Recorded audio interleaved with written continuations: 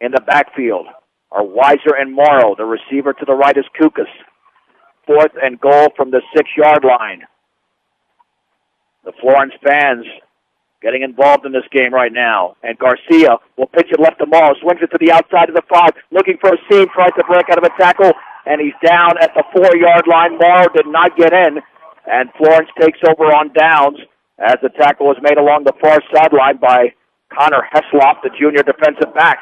And they will start at their own 3.5-yard line. It was one of those deals where we had the blockers out there, just our blockers let one guy slip by. They kind of ran past him, and they were looking at trying to block somebody else downfield, and the guy that they let run right by him ended up being the guy that made the tackle. And it was a picture-perfect tackle, head in front, down below the hips. There was no way that Morrow was going to be able to break it.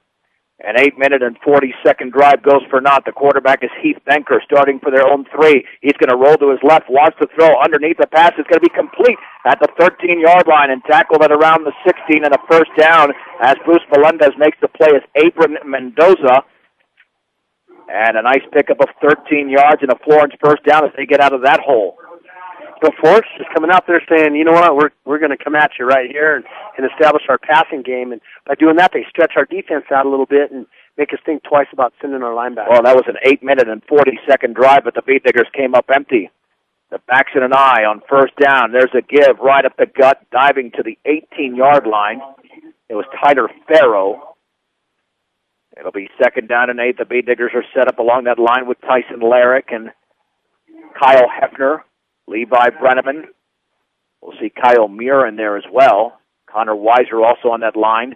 Joe Rosenbrock, a linebacker out there with Derek Lynch. And Shea Hansen. Dylan French, of course, on that line. Kyle Hefner, actually a linebacker. And Brandon Rutherford and C.J. Kukas rounded out. 2nd down and 8 for the 18. There's the option right. Benker takes off with the football. He drives his body across the 20 to the 23, picking up 5 yards in the play and grabbing him around the ankles was Derek Lynch with the initial hit. 3rd down and 3 for Florence. 2:15 to go in the opening quarter, no score. You can see Benker, he's a big load out there, and when he runs that football on that option, they're going to have to tackle him low or else he's going to be breaking some tackles. Yeah, he went very strong. He used that upper and lower body to barrel into Beat Diggers and pick up an extra couple of yards. 3rd down and 3 for Florence at their own 23-yard line. Looked like there was some movement. There's the handoff right up the gut, and the Beat Diggers stop him at around the 24-yard line, and that looked like that might have been Farrow again. And it was Leo Martinez instead. A gain of 1, but there were a bevy of Beat Diggers to make the play. There was about 4 or 5 guys that were right there. Once they made contact, they drove them straight back, and Florence came out just trying to run an ISO. They had their fullback lined up right behind Benker, their quarterback, and they just tried to run an ISO over the right side, but there was just no way the Diggers were going to allow it. Danny Droll, the punt. He's standing at his own 11. Shea Hansen at the Beat Digger 44.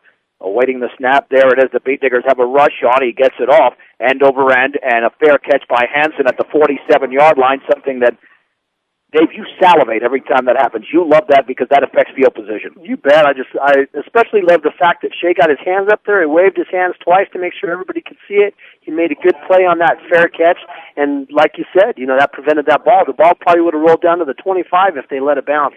But just a heads-up play there by Shea and a heads-up play by the coaching staff to make sure he's standing back far enough to pick up that punt because the wind's blowing pretty strong at Florence's back right now. 29-yard punt. Yeah, the wind is definitely a factor. 1st and 10 for the Beat Diggers from their own 47. 1:14 to go in the opening quarter, no score. And Garcia on first down is going to hand off to Weiser running left, and he's tripped up at the 49-yard line. Boy, they just grabbed him around the ankle, and that's all they needed to get him down. But it doesn't matter how big you are. You tackle real low, and you can stop some big yardage, only a gain of 2. I think he slipped up a little bit there as he was running back behind Dylan French and Ramon Portese on the left side. And it looked like he just drove off his left foot and slipped a little bit. But that was the second spot I don't think we really got the best end of the deal on. Rosenbrock is the setback along with Weiser. There's the handoff to Weiser, and he's hit in the backfield. However, he gets back to the line of scrimmage for no gain. It'll be 3rd down and 8. And once again, McDowell makes the tackle for Florence. An obvious passing situation here for Brush, and we'll see what Florence does here. If they send 3 down linemen, or if they go ahead and start sending some linebackers as well, it's going to be a big test for Brush to see if they could pick up the blitz. Check that. That was John Alexander making the tackle. 3rd down and 8 for the 49-yard line. C.J. Kukas is the quarterback. There are 6 seconds to go in the opening quarter. Will Kukas get the snap off? He does. He pumps, looks down the left sideline out there, and the catch is going to be made, I believe, inside the 30 to the 27 for a first down by Shea Henson. Oh, a spectacular play for the Beat Diggers. A gain of 24 and a first down, and that's the final play of the opening quarter. No score between Brush and Florence.